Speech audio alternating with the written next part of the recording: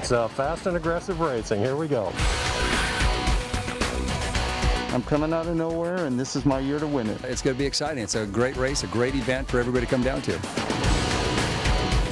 Okay, race fans, it's time to get excited. This weekend, the 7th, 8th, and 9th, 9 days away, we're going to be racing. And there's no mayors, there's no council members, there's no city managers, there's no Type A personalities. We're all racers. We're going to try to beat each other's brains out. This is one of the most fun weekends we have in the Antelope Valley. And the reason it's so fun is not just do we get the community together, but it showcases the Antelope Valley to the rest of the world. And we do these things, and cities do these things, not just for the community aspects, but for the economic development aspects. Downtown, you may not realize, has over 800 permanent jobs because of, under this council, the revitalization of downtown. 1,100 construction jobs, 37 new businesses in the last 2.5 years. Okay? It helps the economy to do these. That's why cities do these things. But it doesn't hurt that it's really fun too. So to tell you a little bit more about it is Mayor R. Rex Paris. This is my favorite event of all the things we're doing. We'll have 10, 15,000 people out there watching these races. This year, they're going to be faster. The competitors are world-class competitors. And it's actually becoming a world-class event in the world of go-kart racing, which is exactly what we want to do in a lot of different fields. We have the soccer, we have the softball. We are a world-class destination for both of those types of fields. Now we've become a world-class destination for a go-kart Grand Prix. Anybody has any other ideas, well, we're certainly going to jump on them, because what we're finding is the more of these we do, the greater everybody's experience for the entire city is. I want Ricky Clutter to come up. Ricky Clutter of Lancaster Honda. If it wasn't for Lancaster Honda, we wouldn't be able to do any of this stuff. They are always there. They're always sponsoring things. They're always putting their checkbook out. And in this economy, that is truly a difficult thing for these businesses to do. Third year, this is how we roll. This is how we do it. This will be we'll sponsor this as long as we're around, and that's that. You know, we got a celebrity driving crew, Fathead. We got the fastest lady, Lisa. She is something else. Have you seen her? So we have a good little crew put together, and I think we're going to do well, and God bless the city and everybody, and we appreciate it. Thanks. One of the things to grow an event is you have to partner with world-class people.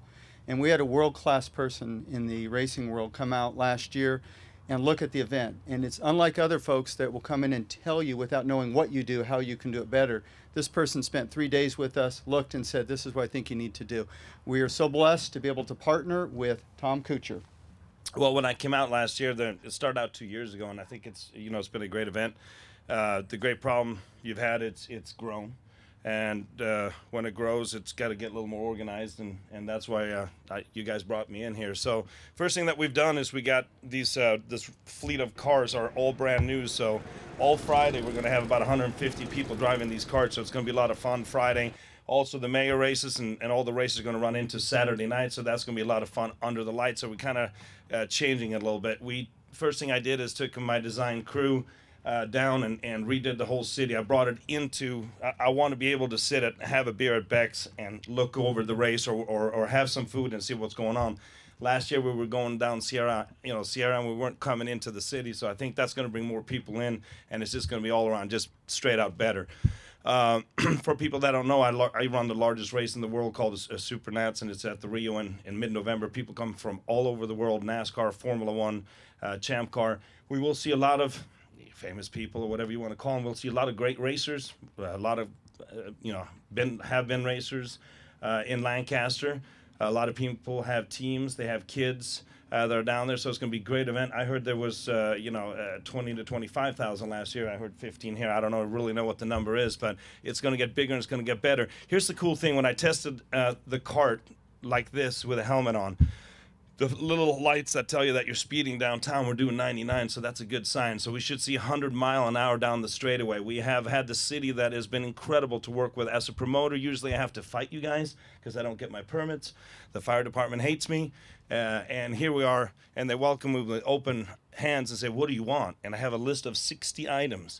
And Bob Green and his team have just been phenomenal. And they go, not a problem. Nothing has been no. It's just been yes, yes, yes. This is a yes city.